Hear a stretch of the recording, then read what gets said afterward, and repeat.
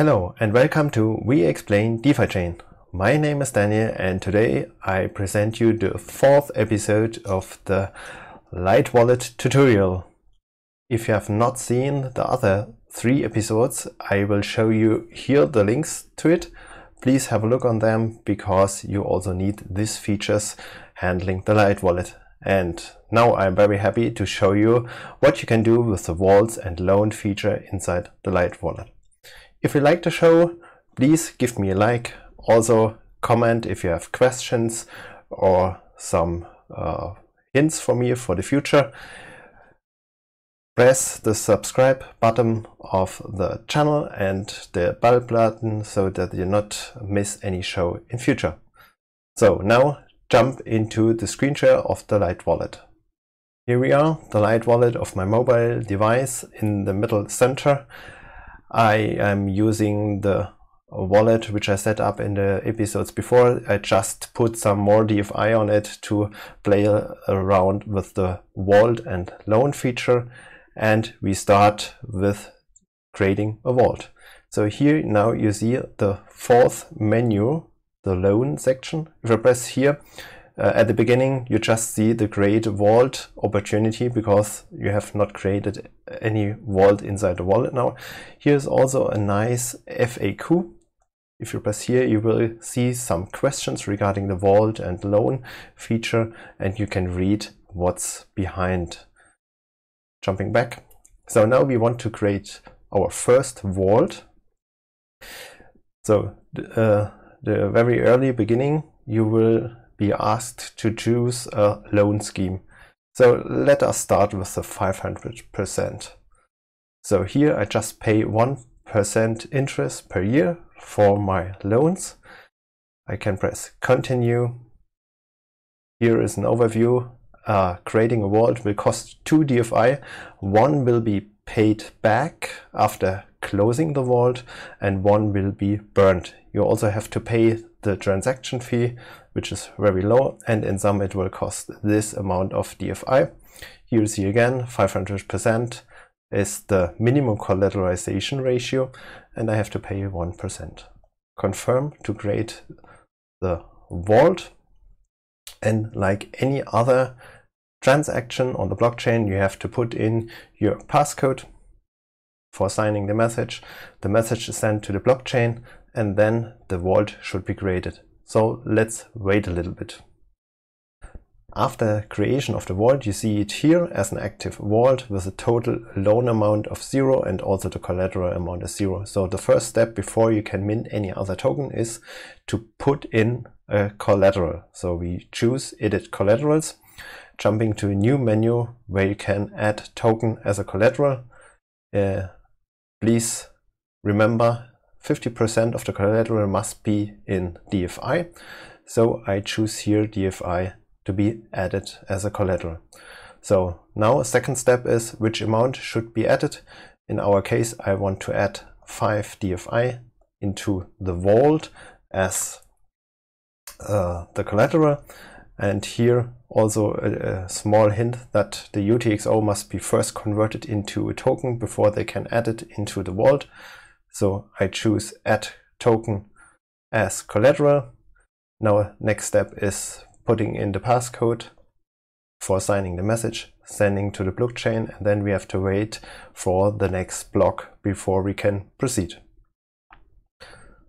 Okay, transaction completed means I now converted my UTXO in the wallet into a token and I now can confirm to add the collateral.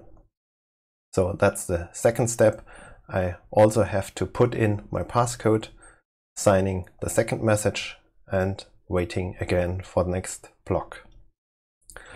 Collateral is added. You see it here. It appears under my vault overview. I also see here now $15 roundabout are now put as a collateral, and I can add a second token as a collateral.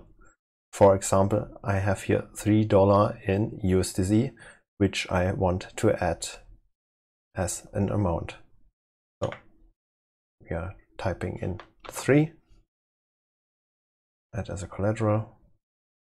Again, have to confirm that 3% of USDC should be added to the vault, which is now then in future nearly 20%.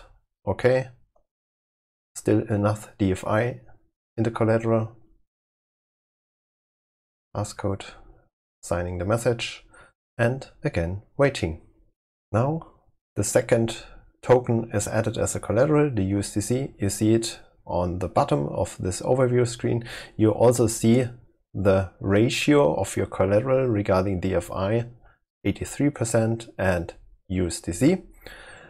You see here the collateralization ratio currently is 0 because I have not created a loan, which will be now the second step for this tutorial, creating decentralized tokens with the help of the loans. So we go back here to the overview. On the overview page, you see now here browse loan tokens, and I have to choose which token I want to create now with the help of my collateral. So I choose here the QQQ, which is the Nasdaq ticker. I have to choose which collateral I want to use. I only have one vault, so one collateral can be used. I press here, and now I have to add the amount of tokens to be created. So here the Nasdaq is nearly $500 worth. I have a collateral of nearly $20. I need a collateralization ratio of 500%.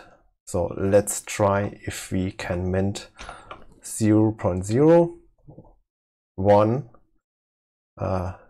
a Nasdaq token, and you directly see no, it's not possible because the resulting collateralization level will be lower than my chosen 500%.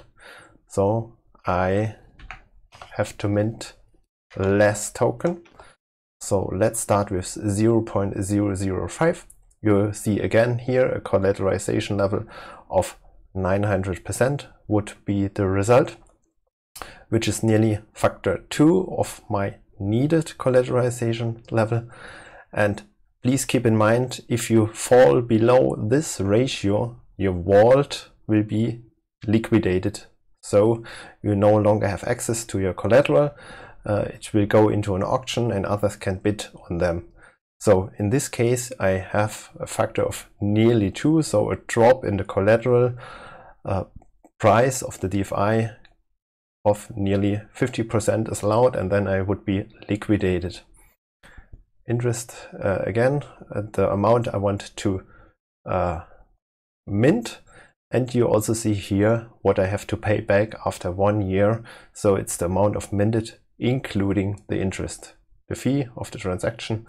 Press continue, again an overview, confirm borrow, and now after putting in the passcode again, a message will be signed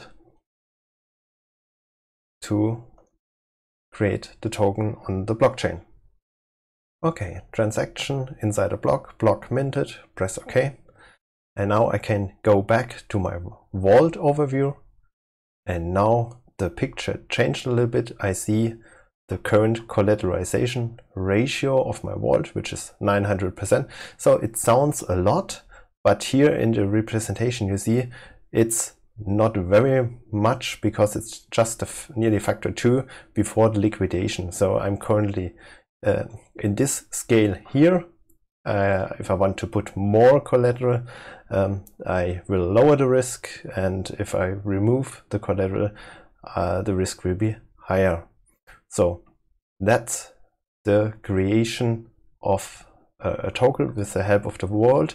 If you want to see which token is created, you can have a look on this small symbol. That's the token minted. Here you see also the collateral, or just click on manage loans, and then you see again what was minted by the transaction before, if you want to see it. So let's jump back. So far for creating the loan with the help of a vault. Now, next step, I can withdraw some collateral if I'm above the collateralization ratio. So in our case, we have 900%, 500% is needed. Then I can click on the edit collaterals. I can see what is the collateral currently in the vault. And for example, I can withdraw here 1 USDC. So pressing here, a window opened, and I can put in the amount. So in our case, just 1 USDC, not too much, because otherwise I would the liquidation would be directly run. Remove here again. And again, my transaction was executed by the masternodes. Press OK. Here I now see only 2 USDC are remaining in my collateral, and my collateralization ratio dropped below the 900% rate. And if I now go back into the balance overview, I now see again my 1 USDC back in the wallet. I can swap it, I can transfer it, whatever I want. So that's the way how you can withdraw a part of your collateral if you have enough above the liquidation level. Now, next step, you see, I'm very near the liquidation level. I want to pay back a part of my loan or complete.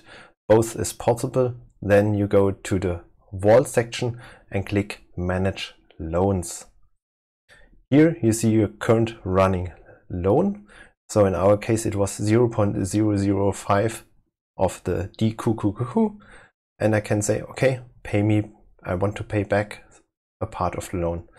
So in our case, I'm paying back not the complete loan.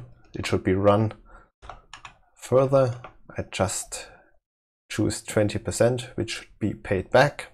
So here, this amount is paid back. This will remain in the loan. Press continue.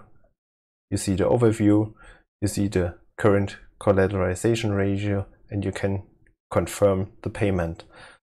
And after typing in the passcode again, transaction will be sent to the blockchain and executed. Again, transaction inside a block. Press OK, and you see collateralization ratio increased to over 1000% because you paid back a part of your loan. Now, next step, you're running a loan and you want to borrow more because you say, I have enough collateralization, I need more token, for example, want to participate in the liquidity mining. So again, you can choose Manage Loans and press here, Borrow More. So in our case, I want to borrow 0.002. Let's have a look if it works.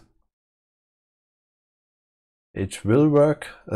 731% of collateralization level is still above the chosen 500%, but you will directly see here at risk. So it's really near the liquidation level. So be careful with it, have a look on it. If it drops below the 500%, you will be liquidated, means you are losing the vault. So in our case, I press continue. The overview, same game again, press confirm, type in the passcode and wait for the next block. So the additional DQQQ token are minted. You see here the collateralization ratio is about this 730%. If I have a look into my balances overview, I see now 0.006 DQQQ token. Now, next and last step for this tutorial.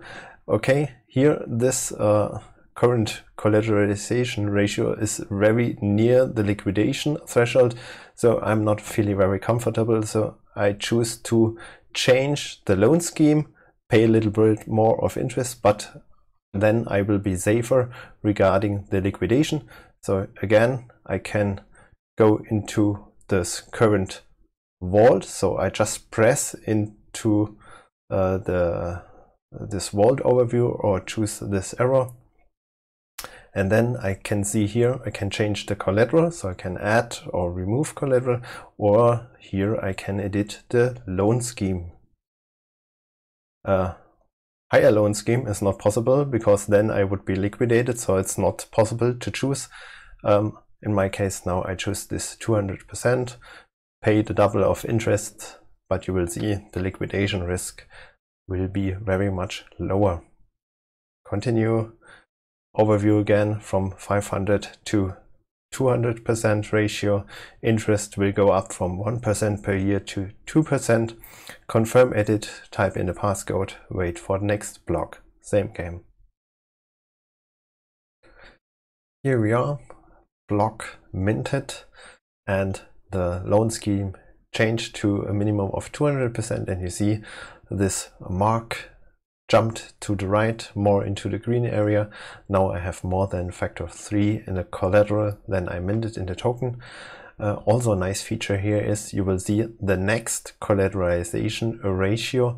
What means next? The price information, if I remember correctly, are updated once per hour. So here you see what will happen next.